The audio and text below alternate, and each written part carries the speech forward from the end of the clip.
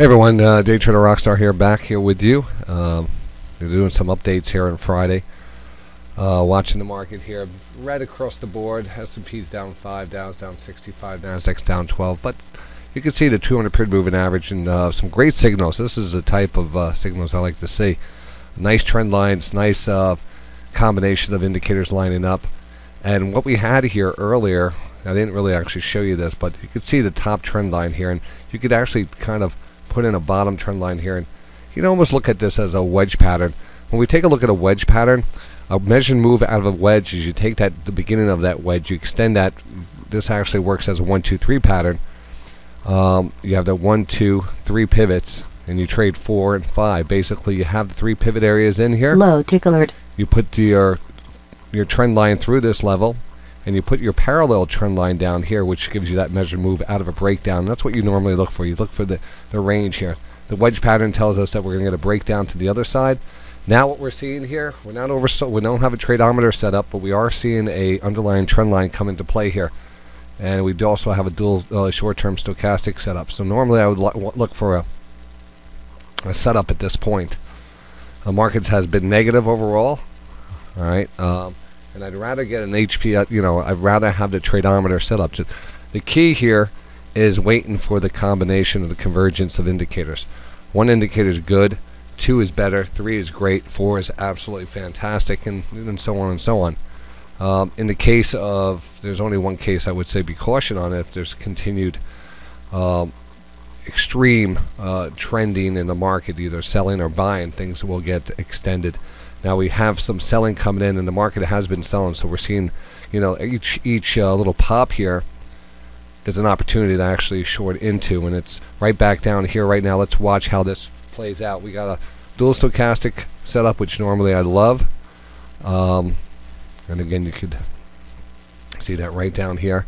But I also want to get the multiple time frames all lined up, and that's what the indicator pat's going to do for us, and that's not setting up. But it doesn't mean that this is not a good level. This is a good short-term level. Looking for a possible bounce here based off of just these 3 indicators. The measured move out of the wedge pattern, which is really just a 1, 2, 3 pattern. The trend line and the dual stochastics on the 1-minute chart. Not a perfect setup, but something to pay attention to and something to actually do a little education on it as it's happening live with us. Everything else looking pretty good. Market's acting, pretty good. We'll take a fast look at that's Lululemon. I just did a chart on Lululemon, and I really do like that Lululemon going forward here. Here is the S&P. We had the initial bounce. We had a decent candle. Now we're pulling back into the candle. The 60-minute chart is oversold. The first levels, these levels being hit, give you reactionary bounces. And that's what you want as a trader. You want to get those bounces. You want to get those movements. Doesn't mean that you're going to, buy here and save. This is the low of the overall, market is only going to go back up to the highs. Now, these are areas of interest, and these are the areas we want to trade off of. If it was this level or up here, but again, just marking off this level, we came down to it, got a very nice bounce from here to here. We recognize that this was a great indication up here for a sell-off, and we came back up to the trend line, and now we're back down to the trend line here. So the market's giving you opportunities here. So I want to see how this plays out. Lululemon here, going into next week, a little present there for those that are not members. We're going to be concentrating on Lululemon a lot going into next week, and some other ones which I'm working on the watch list right now. And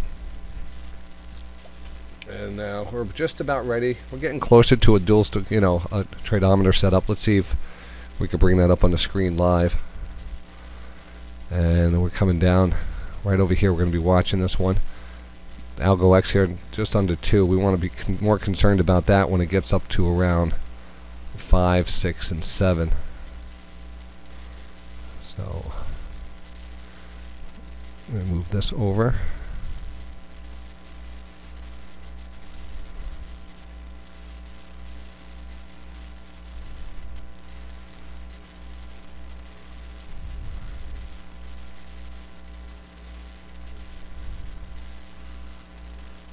And you should hear it. There will be an audio alert here. Either way, we're just already getting the bounce right here. We got very close to having that dual stochastic and the multiple time frames all lining up against here. Like I said, this is a good spot on its own. So a good spot on its own. Maybe I'll just send this out, let you guys play with this area. I'll get back to my trading and my charts. Like I said, we just sent a Lululemon chart. It's great. And you hear those crickets. And those crickets, I don't know if you can hear those, but those crickets are telling us we're going to get a nice bounce. And look at that bounce happen live here at 11:51. Very important levels to watch. How to recognize channels, how to recognize pivots, and how to recognize high probability entry zones. So hope you enjoyed that little video. Working on a also an updated video.